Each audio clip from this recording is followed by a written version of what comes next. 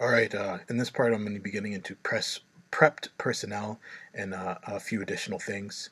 Again, I'm reading from my notes, so excuse any mishaps or tongue-tied moments or any verbal slips of that nature. It's been shy of 2 weeks since this began. I've been alone in the residence. During this time I've lost an extreme amount of weight, and that has not been due to not eating, but it's been much more than the average pound or two a week.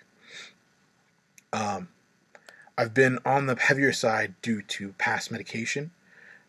Since this situation, again, I've lost weight, and I believe I experienced some weight issues due to T blockers being administered into my food, because I experienced hair loss, I experienced slow growth of the hair, and also weird fat accumulation in the chest region.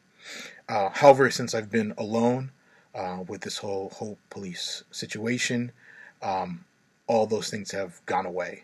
So this is just kind of a warning about prepped personnel. Moving on to prepped personal behavior. Basically, they're acting like this, using coded speech and behavior, because law enforcement is viewing behavior through you via optogenetics as a means of communication. And again, if you try to latch onto these signals and behaviors, whether your own or otherwise, they'll begin to scramble. That will consist of random moments. They'll use mundane behaviors and repetitive movements, simply so you cannot follow if it's what you're looking at.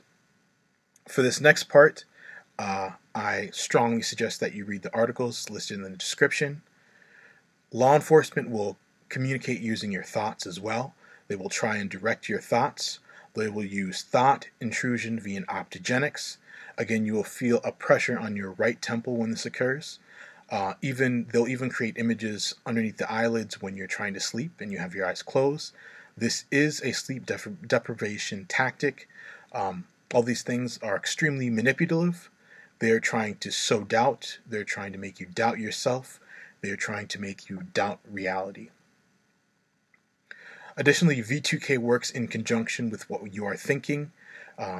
It can be used to change real-world audible sources such as music, but again, this is all used as a communication method. Next point here, law enforcement will plant specious stories on websites. They will be catered toward your vernacular and syntax, and will be based on your past personal history. Then an odd one here, if you stare at something and it begins to wiggle, so if you stare at like a poster, for example, and it's not moving, and then a corner starts to wiggle, that's being done via optogenetics. It's an overlay, an optical illusion, and if you stare at it long enough, it'll revert back to its normal state over time.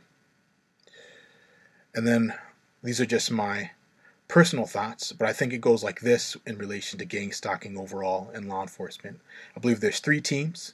A physical gang stalking team, a team that deals with V2K and uses woodblocks as a warning notification system, again tied into V2K, and then optogenic control, which includes involuntary movements, thought manipulation, which you can feel again on your right temple. It's a pressure on your right temple that's there and then dissipates when that manipulation is gone, and also thought intrusion via thoughts, obviously, and mental images.